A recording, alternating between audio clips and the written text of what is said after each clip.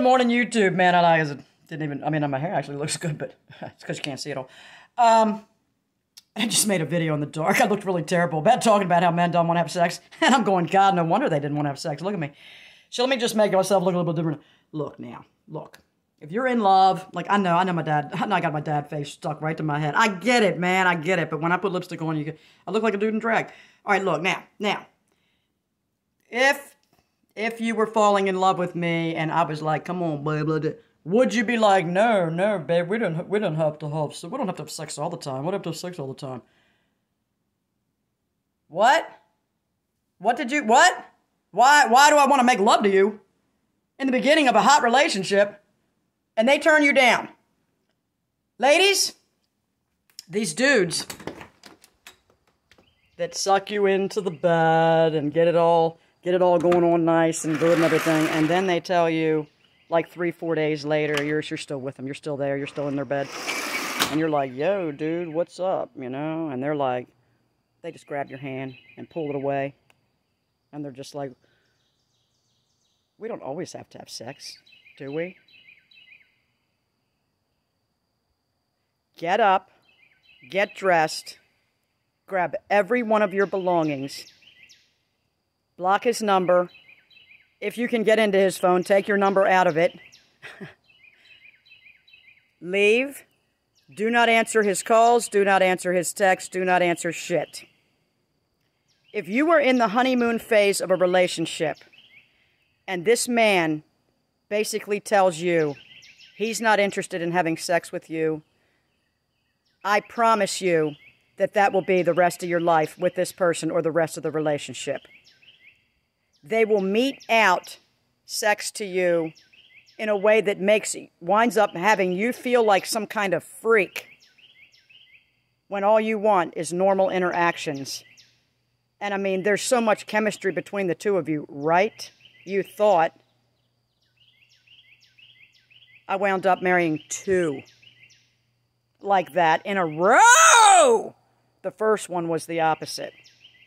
He was so addicted to sex that I literally could not have accommodated him if I had been addicted to sex. I mean, it was utterly ridiculous. The second one, when he was just like, we don't always, I was just like, yeah, okay. But it worked on my mind.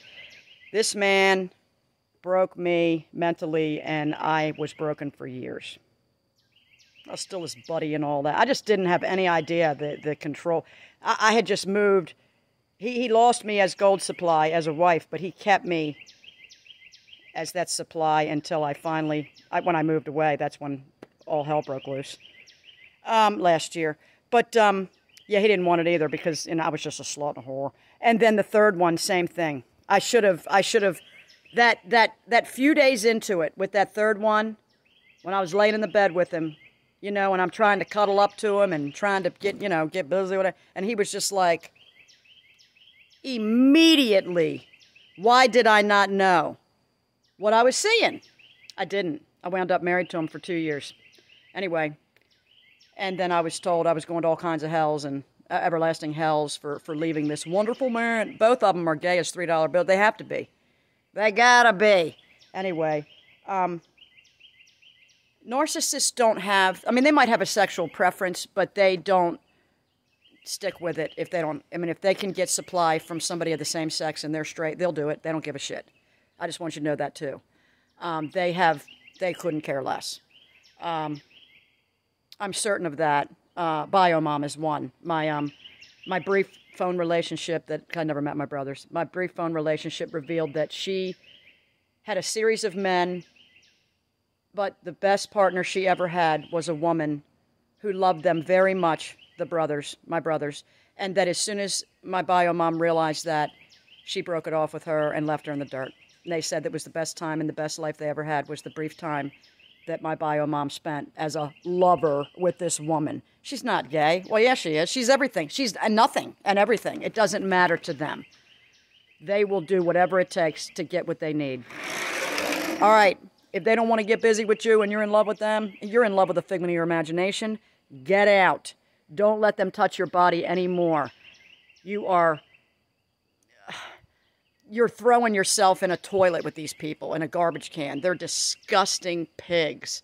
If they turn you down any way other than saying, I am so sorry, babe, I would love to, but I just can't. I really want to get with you. Can I help you? I have other body parts other than my wiener. If they say anything other than that, run! If they act like you are some kind of sex freak or some kind of slut and a whore, get the fuck out of there. Fuck these dudes. Tell them they need to go MGTOW. And tell them when you're an incel, you're just a... Don't, because you're a liar. Incels are liars. There is no such thing as involuntarily celibate today. There is no such thing. There are people that want to have sex with you, you creepy dudes. You just want supermodels. And because they don't want you, you're suddenly involuntarily celibate. No, you're not.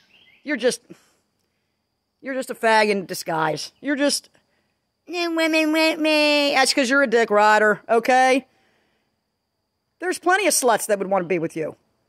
But you don't want sluts. You want a supermodel. Well, it's not going to happen, dude. So stop calling yourself an incel and just go away. Golly, bless America, man.